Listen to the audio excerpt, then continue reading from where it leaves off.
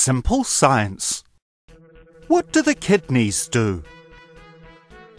Humans have a pair of bean-shaped organs called kidneys, whose job it is to remove urea, excess salts and excess water from the blood, producing urine in a process known as excretion. If you cut a kidney in half, inside you would see a lightly coloured outer region called the cortex, a dark coloured inner region called the medulla, and a funnel-shaped cavity called the renal pelvis that collects urine. The urine drains into the ureters and is stored in the bladder before being released through the urethra when we urinate. Each kidney contains about 1 million tiny tubular structures called nephrons, which are the basic functional parts of the kidneys.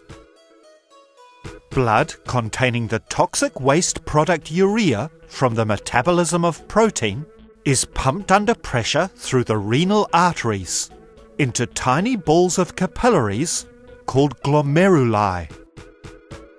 Each glomerulus is surrounded by a Bowman's capsule, which acts as a filter.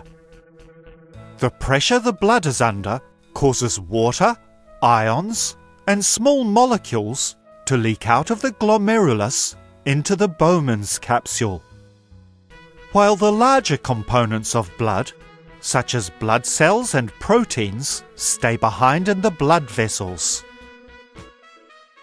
The filtered liquid, called ultrafiltrate, flows into the proximal convoluted tubules, where glucose, salts and water are reabsorbed and put back in the blood to be transported away through the renal veins.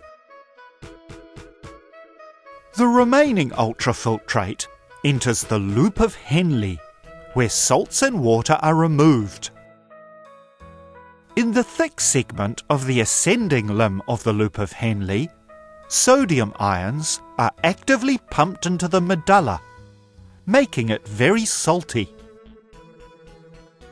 This draws water out from the filtrate in the descending limb by osmosis, a process in which water diffuses across a semi-permeable membrane from a region of high water concentration to a region of low water concentration.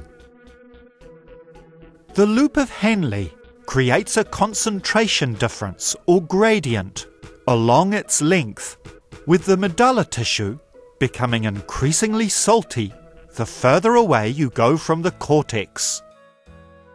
The ultrafiltrate in the distal convoluted tubules has a higher water concentration than blood plasma.